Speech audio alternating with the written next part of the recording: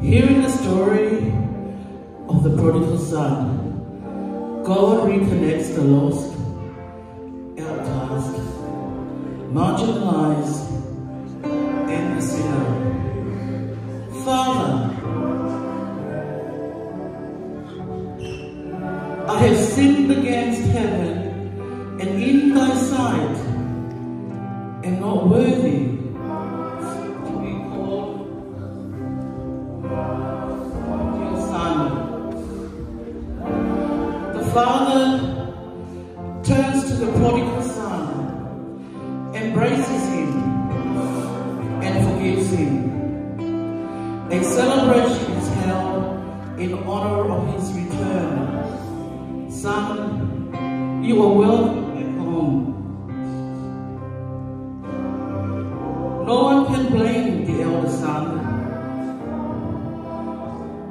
His cry for justice, but embracing the lost gives hope and redemption, because it is difficult to come back to the righteous path, having left it, and winning back such people to the heavenly side, to his mercy, is something to be celebrated.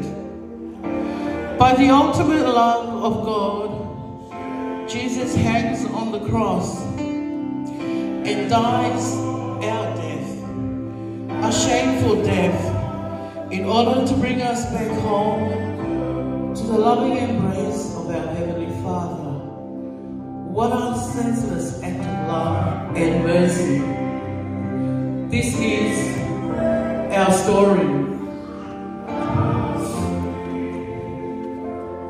Today, on Resurrection Sunday, we come out of the tomb together with Jesus, our Lord and Savior, and we can all proclaim, Christ has risen. He has risen indeed. Kita lotu. Kita mai mafi. Fafita yung maulama ye kami. I offer our fiona. Naikaitin sa katatao ay maulahi ang halan. Di magi-offer mai kaya di mautol.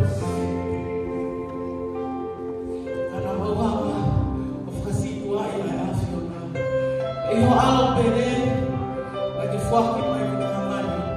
Kui ngā koe na toa pē o tui ni i kai kia te ia, i kai ni matu.